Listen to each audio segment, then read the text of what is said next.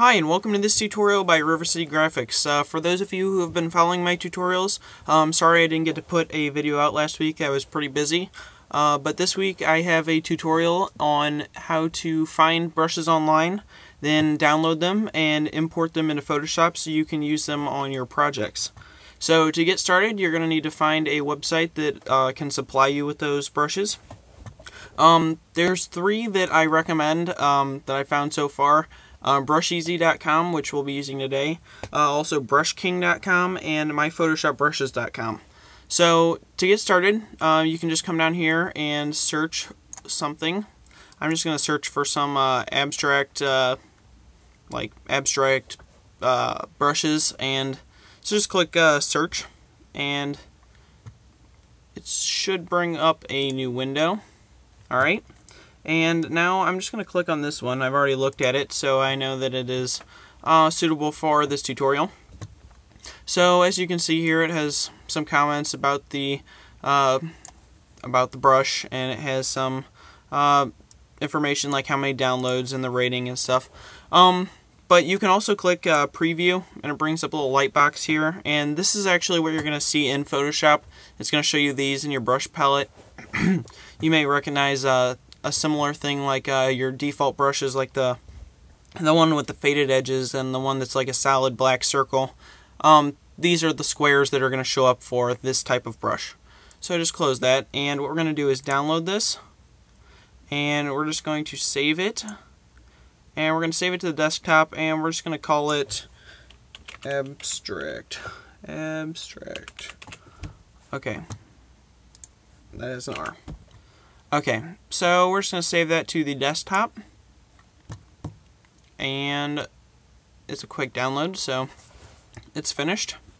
Alright, now what we're going to do is we can just minimize this. We don't need that anymore, and we can minimize that, and I'm just going to open up my program files.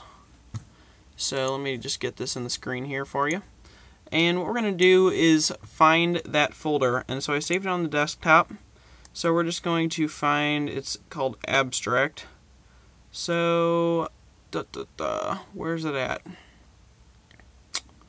I'm going to do abstract. So you can see I have a lot of stuff on my desktop. Alright, so now we found the file. So we're just going to, we're inside of this folder called abstract. We're just going to, I don't know, I didn't click that. We're just going to right click copy.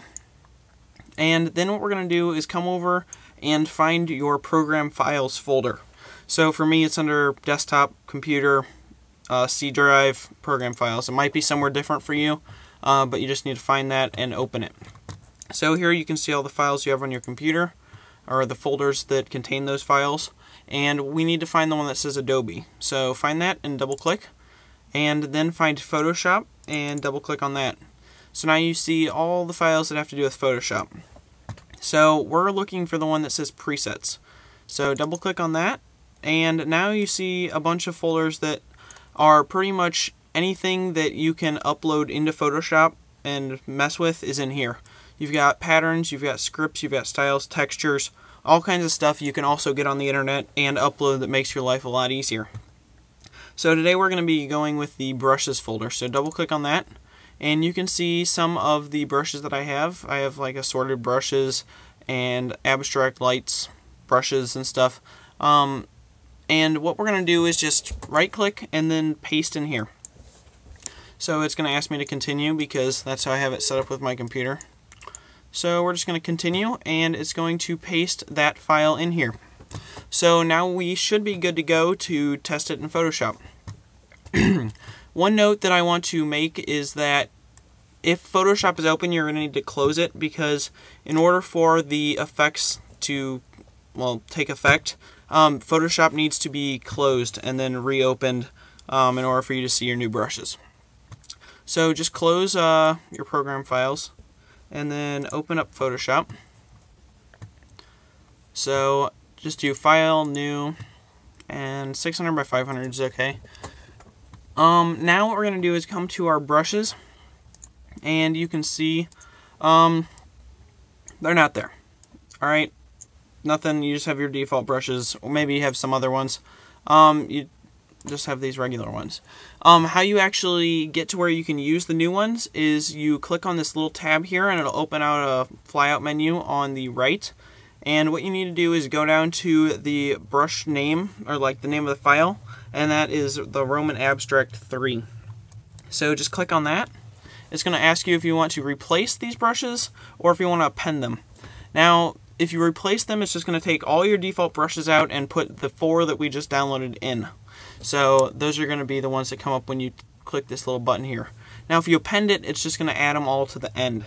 So I'm going to do append. That way I still have my default brushes. And as you can see down here, we have all the brushes. So as you can see here, they're pretty large, but that's good because you can scale them up to whatever size you need.